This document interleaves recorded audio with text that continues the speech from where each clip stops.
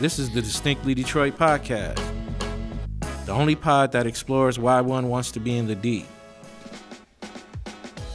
I am your host, Fyodor Ship III, the director of the University of Michigan Detroit Center. Join me as I interview students, scholars, leaders, and innovators about living, working, and loving in Detroit. Welcome back to the Distinctly Detroit podcast. I'm Fyodor Ship, your host, and today's guest is the author of the recently published The Candy Girl Mentality: Keys to Turning Bitter Moments into Sweet Success. She has served as a Michigan House of Representative, and she has also served as the Chief of Staff for the City of Detroit's Mayor Duggan, and she was the first Vice President for Detroit campuses for Davenport University. She is now an author and entrepreneur and my former classmate. Ladies and gentlemen, let's welcome Lisa Howze. Welcome, Lisa Howze. Thank you, Lisa. Appreciate having you on. Yes. Thank you very much for coming on to the Distinctly Detroit podcast and making time for us. We know you got a lot going on with this book. I've been seeing you in your social media doing radio shows and things of that nature. So We appreciate you gracing our small stage here. And we're just going to start off with some things. Where are you from originally? So first of all, let me just say that being here at the University of Michigan, Detroit Center, is like being home, but a little bit away from home. Because, we attended school in Ann Arbor, right? The big house. And so I'm pretty excited about the opportunity to come here to connect with you again and to talk about my new book, Candy Girl Mentality. Yeah. Cool. Oh, we're glad to have you. And where'd you grow up again? So I grew up on the northwest side of Detroit, primarily west side and then northwest side. Went to about 5 elementary schools before I reached 5th grade, or by the time I reached 5th grade. But graduated from Quarry Elementary, then went on to Cerveny Middle School prior to starting at the Cass Technical High School, second to none. Just won their first boys state championship in basketball. Yes, wow, that is history cool. For us, and Great that's a good history, right? Yes, ma'am. Yes, it is. So you went to Cass. You grew up on the west side of Detroit. What made you attend the University of Michigan?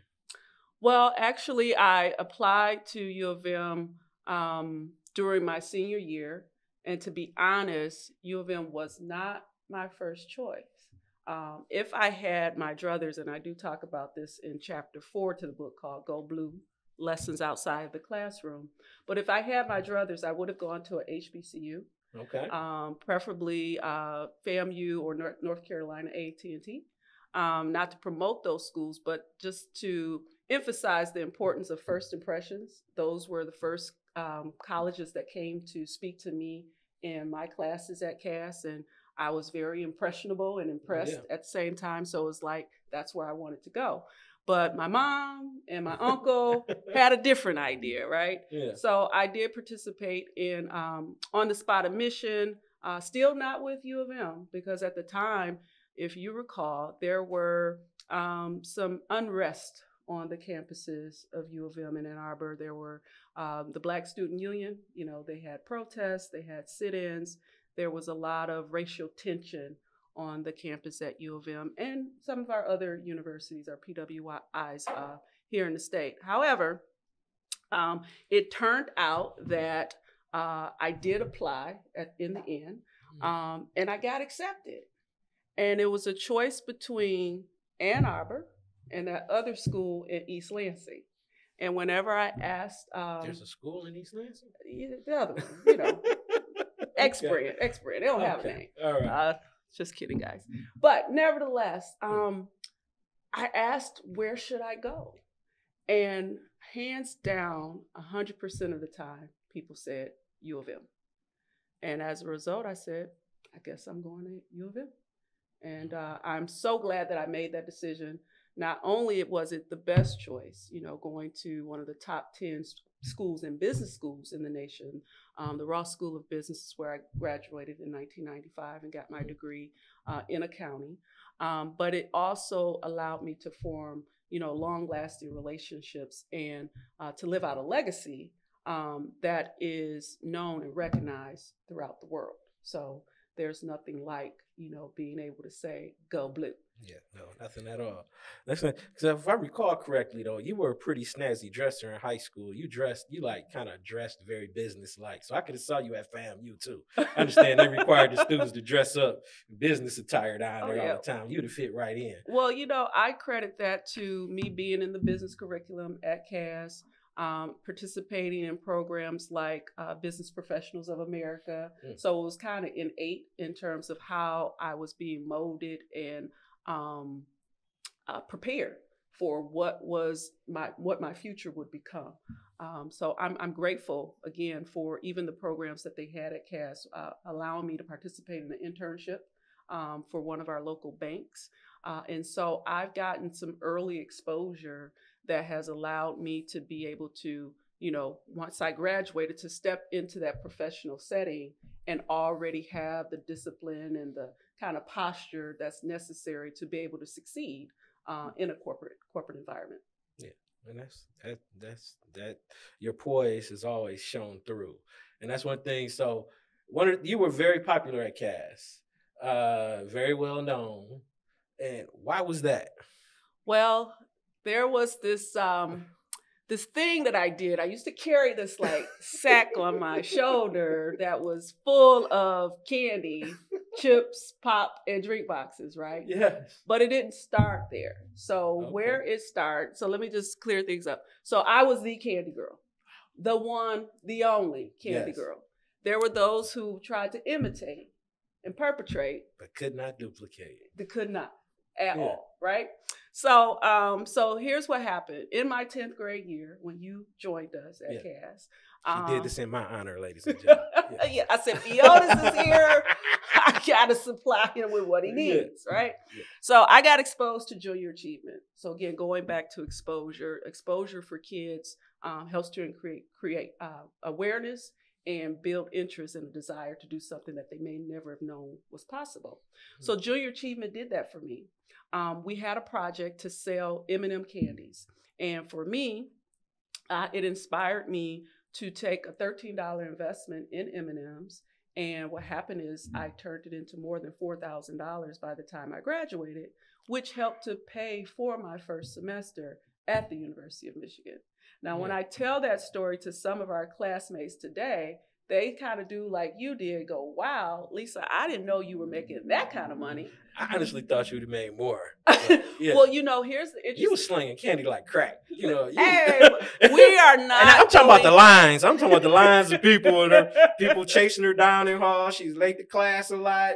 People trying to get that candy. Yeah. So that's why. That's a true statement. But, we want to make sure that we're very clear. No, she was not selling crack. No, about what was being transacted in the hallways and in the back. Just candy. Just all above board, legitimate transactions. Yeah. Now, that's not to say that there weren't people in administration who wanted to not have me participate in such activity. In fact, haters, I remember a time I was in my one of my business courses, and there was an announcement that came over the PA system, and it said, while we appreciate your entrepreneurial endeavors, we ask that you cease and desist from all sales in and around school property. So I said, sounds like they might be talking to me.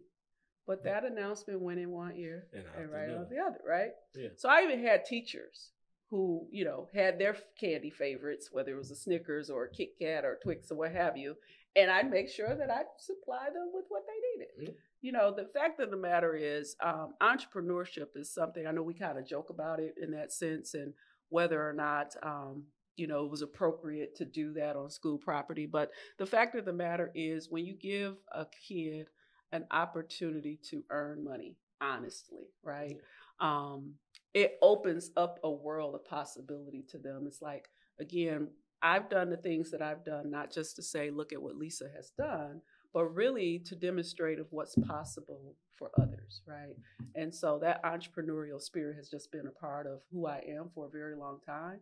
And even in the work environments that I've, have worked in and in leadership roles, it kind of requires you to be creative and be innovative to solve problems and things of that nature. And so when we talk about the Candy Girl mentality, it's not just about, this kid who took $13 and doubled it like 5 times in 1 week, where by the end of that week, it was $416 that I had, you know what I mean? Wow. So for a 15-year-old, like that's huge, right? But think about... and I'm also very impressed with your ability to save it. Because for me, I'm earning that money. I'm going to blow it thinking I'm going to earn more and back, no problem. So exactly. The fact that you saved it is also very important. Let me tell you where that really comes into play in terms of its importance. Okay, so we mentioned that I went to the University of Michigan along with yourself, right? Well, I completed my financial aid papers on behalf of my mom, right? It asked me, or the question was, do you have savings? And I said, well, yes, I do. And I filled in the paperwork. My mom signed off on it and we submitted it. Well, due to my honesty and due to my pride in I got this money, right? Well, the University of Michigan sent me a nice fat tuition bill for $4,000. So you got savings? We want all of that. We want every dime. Exactly. So when I talk about how I took $13 and turned it into more than $4,000 to help pay for my tuition at U of M, it's because of that fact. Now, to your point about saving the money, imagine if over the summer before starting at U of M in the fall, I had blew it all. I had gone to the mall, I'd done some shopping, what have you. Yeah. I may not have had it. But the fortunate thing is I did have it and I was able to cut the check. It hurt. It was painful, but I'm glad I had it as opposed to not. But I think that for a lot of kids who don't get, as someone who didn't appreciate the blessings and the grace that was given to me in my youth, I think the fact that you put money on that first semester out of your own pocket gave you so much skin in the game. Oh, yes. That's an extra motivator. I'm paying for it. It's not just mom and dad. It's not just the government giving me financial aid, but I'm putting in on this. So that gave you extra drive because they took, you worked for that money. So absolutely. I did. And the crazy thing is too, I didn't know, I didn't get the memo back then that I was considered a first generation college student. Yeah. And there's a certain, having worked in higher education, I'm familiar with that, more familiar with it now.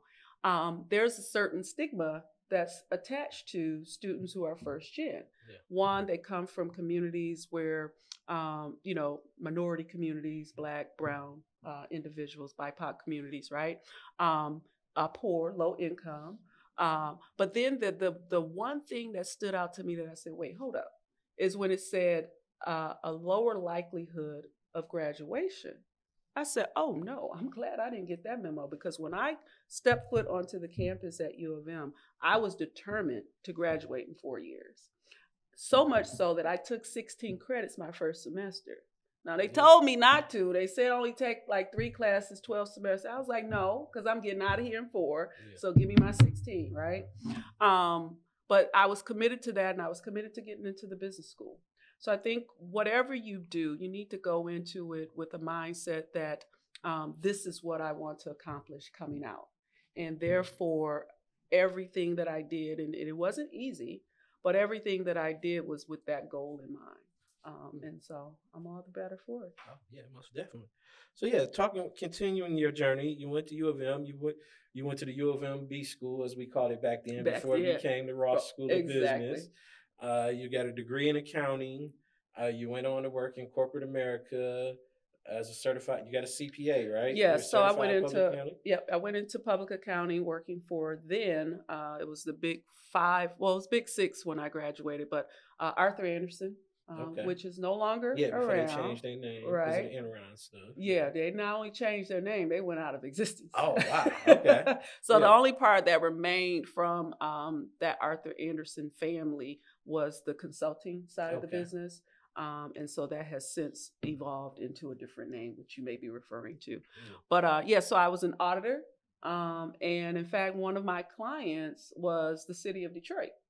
And you talk about how life, goes full circle.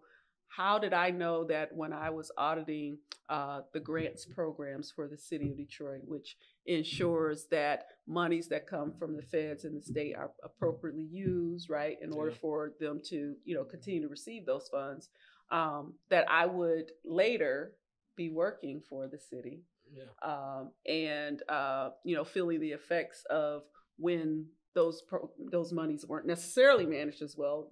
Some of those departments actually went away as a result of it. So it's just kind of things that I reflect on, as I move throughout my career, where I began, and kind of like what's happened on the back end in terms of that, completing the full circle. So well, that's one of the reasons why I wanted to bring you on the show, because I think your journey is fascinating, and I think it's also a great testament to young people out there about being versatile, being adaptable, being nimble. And you set yourself up very well with that accounting degree. Because I tell you all this time offline, like you can do anything. Once you're good with numbers, you can kind of go anywhere. But you started off in corporate America. What prompted you to go into public service? Ooh, okay. So first of all, we're coming up on 17 years since I left corporate America. Like I quit my job, right? Yes. And it was a good job. Yeah. And they were a great company in terms of how well they treated me and supported me in my endeavors, both, I'll say, outside of work, leading the National Association of Black Accountants as its chapter president for 4 years, serving in that role when we hosted the national convention in the city of Detroit in 2005, just kind of being with me over the course of my journey. I thank them for that. However, there was always something within me that said, there has to be something greater than this. Like, what is it that impassions me? What is it that moves me? And one of the things that I've always enjoyed doing is speaking and pouring into the lives of other people. And so, not knowing that when I left in July of 2006 to do that the economy would be in an upheaval, and there would be a time where I started to feel like, wait a minute, I know that I'd be in the eye of the storm. I kind of reflect on that in the book, and saying that I didn't see any of this coming. But the reality is I reached a point where I said this: although things may be hard, one thing that I cannot do is give up. And so when you turn the page, you see me being sworn in to the state house as a state representative. And where that all began is I get a phone call in January of 2009 from a friend suggesting that I run for Detroit City Council. And to be honest, my response to him was, "Are you crazy? I'm not doing that. Like, when would I have time to run for public office?" But he insisted that the time was such that the city needed me. And it's one of those things that I don't know if you've ever felt this way before, but if you've ever felt like this weight is on your shoulder and there's something you have to give, you're just not sure if you're ready and willing to give it. Well, that's how I felt in that moment. And I sat back and I pondered it. I talked to some other people. Most everyone said, "Lisa, do it," including my dad, and my stepmom. They were like, "We'll vote for you. We'll vote for you twice." Right. And so I went home and I prayed about it that following morning. And I said, "Lord, if this is what you want me to do, I'll do it." And the rest, as they say, is history. So I ran that race. There were 168 candidates in the race. I was the only certified public accountant in the race, and that was my mantra. So people began to know me by that. As I would encounter them, other candidates would know who I was before I had even introduced myself. And the reason being is I invested in radio ads early in the campaign, like before many other candidates ran ads. That was one way of me getting my message out. And as a result, it helped to pay off to the extent that 48,000 people voted for me in the general election. Now, it was still a few votes short. I came in 10th place, one seat away from being elected. But again, it's like when you talk about the candy girl mentality, it's like, okay, how do you take this setback and bounce back from it? And what ended up happening is the things that I did to run in 2009 set me up for the real run in 2010 for state representative, and that's the office that I won. That's cool. Again, I think that that experience, it also gave you exposure. It got your name out there. You're able to help shape the narrative and the discussion around the campaign overall for city council. So people, they had probably adapted some of your viewpoints and positions to help move their own candidacy forward. We just leave it down. The book just wants to drop off. But so I'm all about like transparency, right? So what you guys hear falling is the book, right? It was propped up. This is Candy Girl Mentality book. So we're just gonna lay it right here. You can do this when you know each other. Right, well. right. Yeah, I'm on his show, but it's all good. Well, okay, so you ran for you got into the state house, and what was that experience like? It was difficult, right? And the reason why I say that is because we were coming into a time where I served in the Democratic Party, so we were in the minority. Like in the House, there's 110 members. There were 67 Republican members and only 43 Democratic members. No, I think it was 63-47. Those were the numbers, 63 and 47. And so, we just had to kind of sit back and take it a lot of times. And as much of a fight we could put up, it was still very much limited because we just simply didn't have the votes. However, what that experience allowed me to do is to develop relationships with lawmakers, members of the governor's team, members of leadership within both parties. And so that experience and those relationships that I developed later helped me when I'm serving for the mayor in the capacity of a chief government affairs officer, getting a number of key policy issues passed on behalf of the city because of those relationships and understanding how that process works. So again, there's never anything lost. I think there's always an opportunity to gain.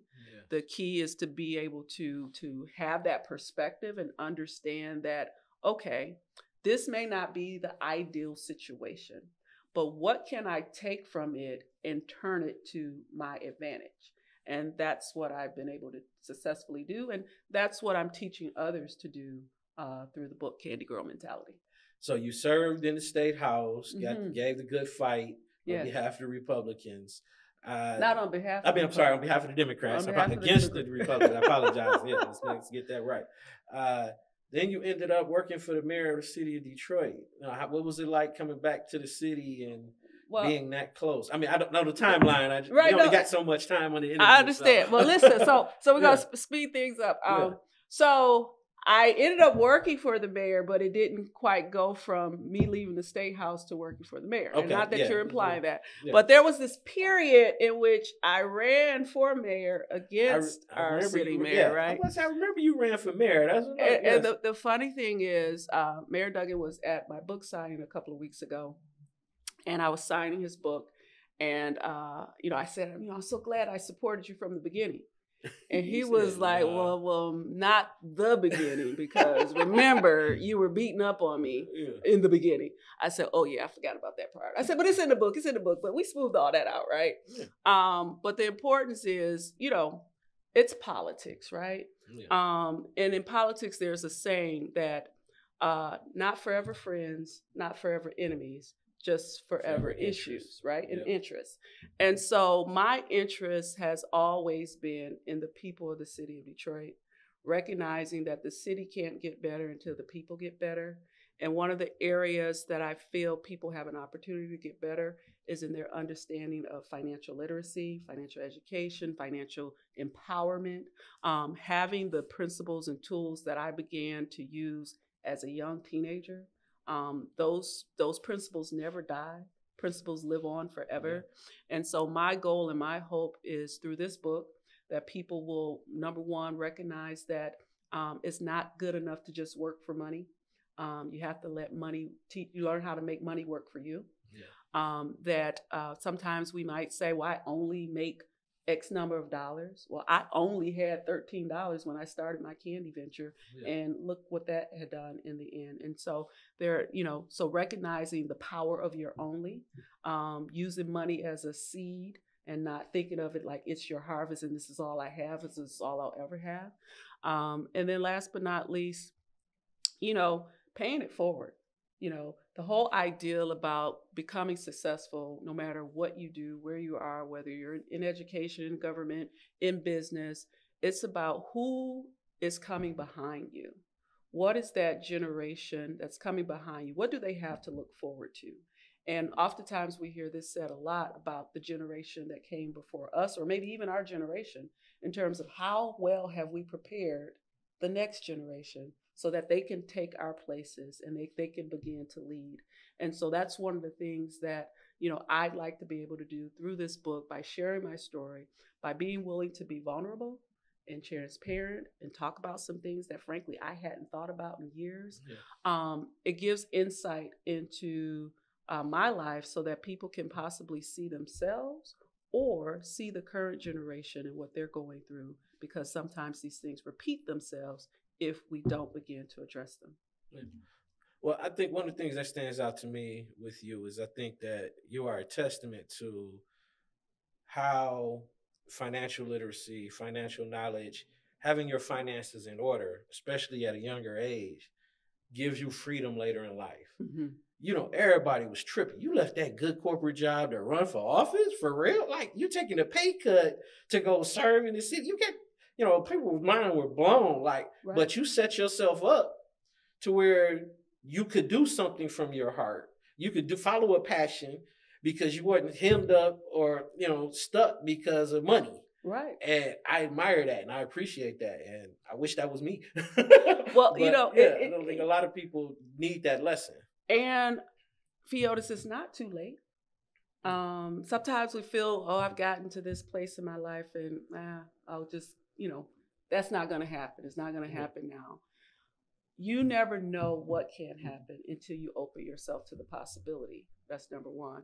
And when you talk about the sacrifices that I made to run for public office, even to leave the legislature, for example, when I decided to run for mayor, it was also a decision to not run for re-election to the state seat. Yeah. I could have very well done that in 2012, got elected or not gotten elected, but I set out that entire year of 2013 just to run in the campaign. Now, that was a sacrifice. I had to have resources to be able to carry me through that. I also had to have resources when I left my corporate job 17 years ago. And then in the last 2 years in writing this book, many people don't know this. So there was a transition, a restructuring that took place during the pandemic that freed me to be able to write the book full time. There was no other financial interest that I had for these past 2 years. And so I am solely committed. Like, I am sold out to my vision, to my goals, and to my calling. And I think when people recognize that, there's a difference between the date that you're born and the day that you leave this life, and that's the dash. And we're often asked, or we're often hear it asked, what did you do with your dash? And so I know that I have a purpose. I know that I'm here for a reason. There are no accidents. There are no coincidences. It's all about being very intentional about what I choose to do with my life. And for me, these last 2 years plus have been committed to sharing a story that is meant to inspire not only youth, but adults, women in particular. There's so many different issues that I address in the book on top of financial literacy, things dealing with the family, things dealing with, the workplace, situations, whether it's incarceration. I talk about those topics in the book and the impact that can have on a family. And so, I've totally put it all out there with the intent of helping others. Your story has always interested and fascinated me, and I'm glad to have you here. So we're going to transition to what we call our lightning round. Okay. This is a spot where we ask all of our guests. It's pretty much the same questions, a series of questions. There's no pressure. We just call it the lightning round. It's just a term. Yep. You don't have to be like bang bang. But the first question is, what's your Coney order? Say that one more time. What is your Coney order? When you go to you are a Detroiter. Yes. Coney Island. Yes. Okay. Everyone goes there. So I haven't partook in Coney Island much lately. This kind of health thing, but I'm gonna tell you what really used to get me. I used to like to get a chili cheeseburger, right? So you get the burger with the chili sauce and the lettuce and tomato with mayo on it, right? Okay. So that's a good one.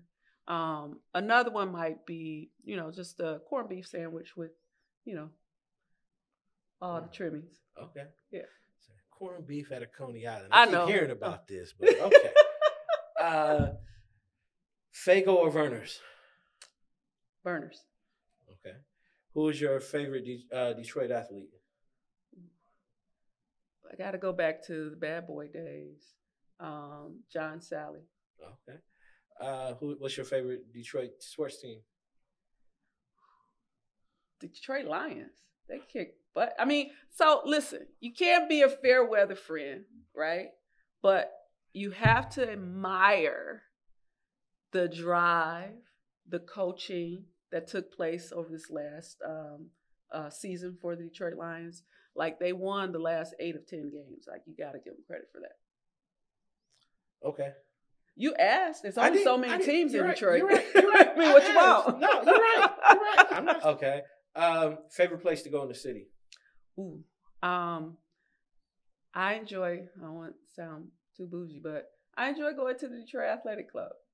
You sound real bougie. Real bougie. Okay. I understand. Hey! And I just saw, you were there for opening day. Yes, I was. I stalked you on social media. It's all good. But listen, let me tell you this. Yeah. I used to be a guest of people. And now you remember? I know, it gets worse by the second. It's okay. I aspire to be as bougie as you. She is aspirational, ladies and gentlemen. Yeah. I'm just saying. She done flipped $13 in candy to a Detroit Athletic Club. Come on now. Y'all need to get this girl's game, because she got some. It's not cheap. But speaking of sports, yeah. All right. So on Friday nights, right, when there's a Tigers game, okay, they have the fireworks show at the end of the game on Friday nights. So there's no better place to be able to view that than from the rooftop of the Detroit Athletic Club. Yeah, I'm just saying. I'll have you down as a guest. Please, we got it on record. Please, yeah, okay. I want to go. If you're not doing anything, we go. Okay. One of these coming Fridays, for real. But where can we find you? Last question is, where can we find you? So you can find me on IamLisaHowze.com. When you go to that site, IamLisaHowze.com. That's IamLisaHowze.com. You'll see my speakers reel. So I am for hire as it relates to bringing personal and professional development into the workplace, as well as into the classroom. Also on that site, you can learn more about my book, Candy Girl Mentality. Currently, you could join the wait list, even though the book is out. The official launch of that site, where the e-commerce and all of that will be available. Join that. And, I'm doing book signings, a few that are in the works. So just follow me on social media. My handles are I am Lisa Howze on Instagram as well as Twitter.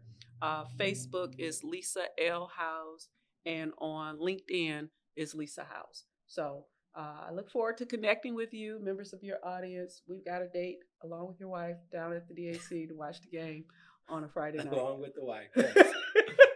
Along with the wife. Yes, she can come. She's always welcome. Call it the right of first refusal. Right. Okay, well, there you have it, ladies and gentlemen. Lisa Howze, University of Michigan graduate, public servant, entrepreneur, and now author. And yes, please get her book, The Candy Girl Mentality.